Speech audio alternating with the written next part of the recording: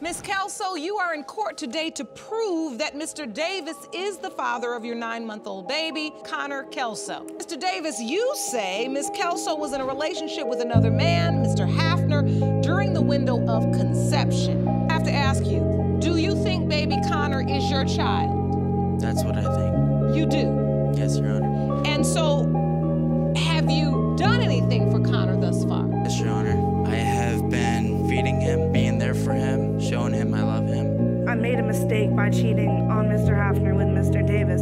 I made that mistake and I don't know. Mr. Hafner, you are not the father.